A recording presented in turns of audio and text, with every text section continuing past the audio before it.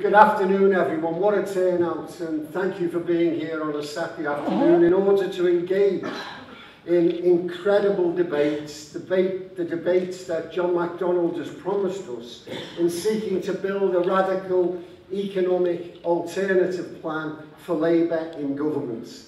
An open and honest discussion outside of the Westminster bubble, and yes, aside from any internal Labour debate, on welcoming independent expert input.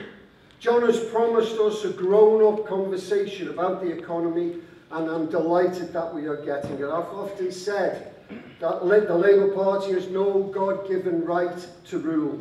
It will only rule if it reflects changing economic and political realities, always championing the cause of working people and the underdog.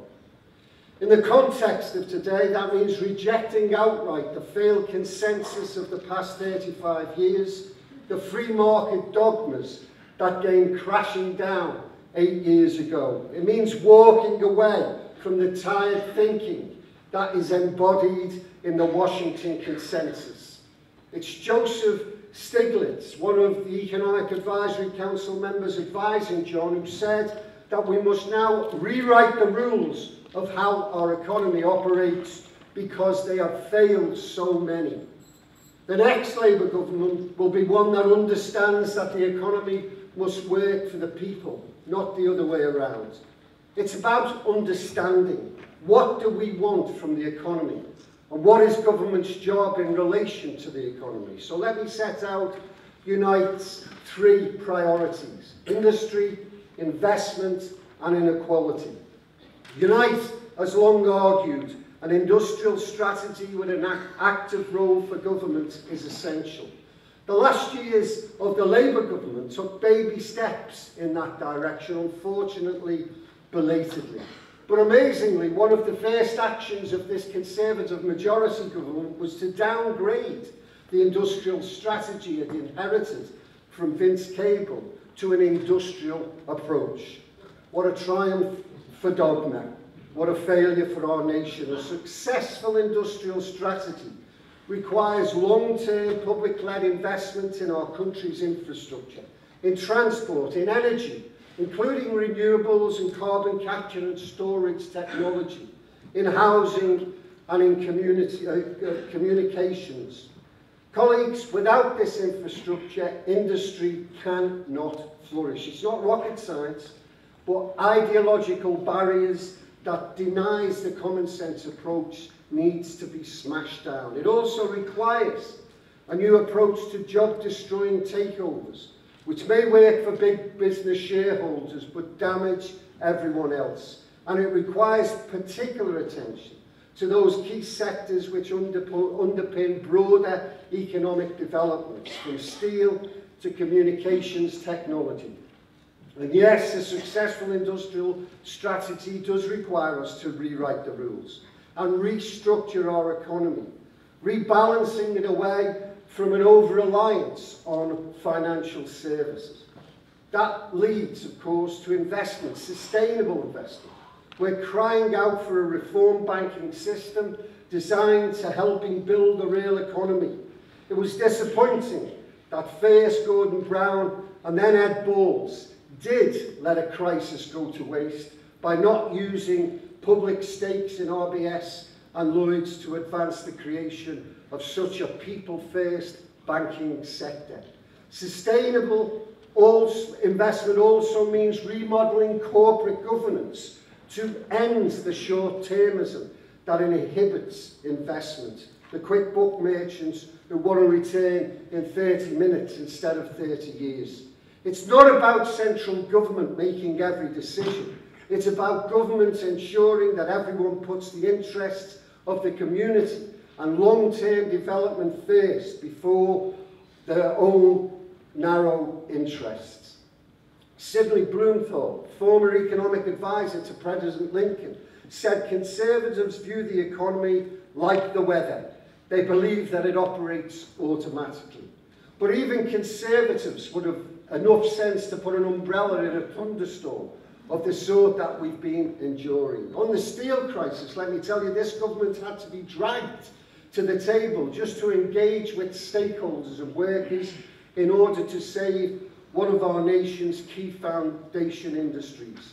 Since the banking crisis of 2008, this government's only answer has been deepening austerity and further cuts, both to public services and investments that would grow our economy. And make no mistake, this is a political choice, one that harms the vast majority of British people, but benefits the vested interests of the super rich and those that bankroll the Tory party.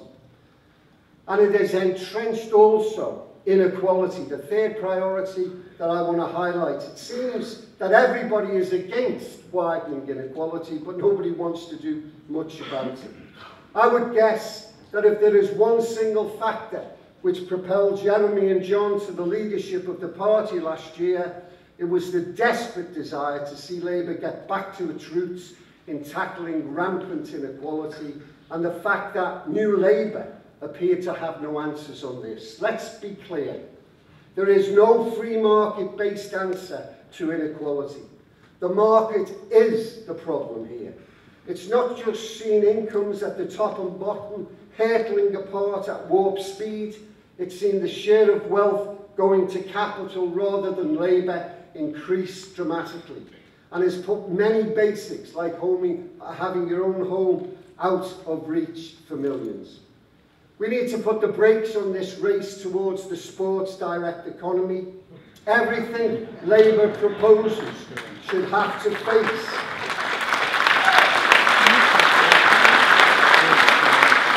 everything that Labour proposes should have to face an equality audit. And the question should be, is this going to make society fairer?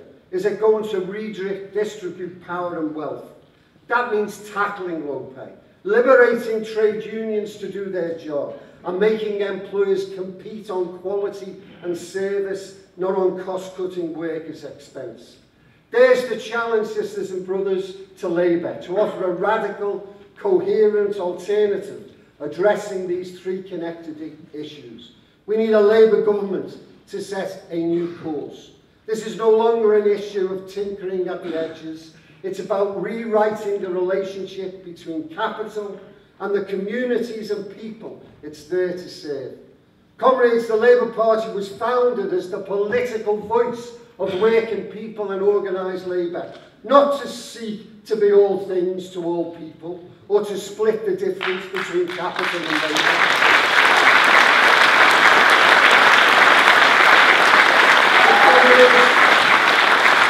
Comrades, to seek to challenge the establishment. The Labour Party is a party of fairness, equality and social justice. And yes, it's a party of socialism. Capital has always thrown up the same challenge and caused the same crisis. Today, they are of global proportions and they require brave, bold and radical solutions. So let me finish on this. I've been a member of the Labour Party for 46 years and I've never been as excited as I am today.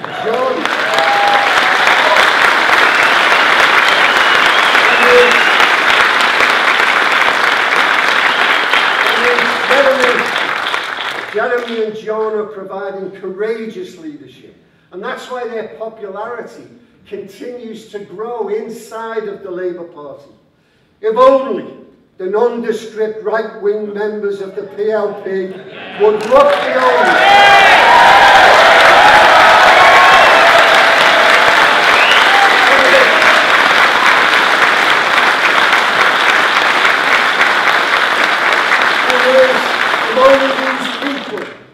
and the Labour Party grandees who are always sniping would look beyond their allegiance to the establishment.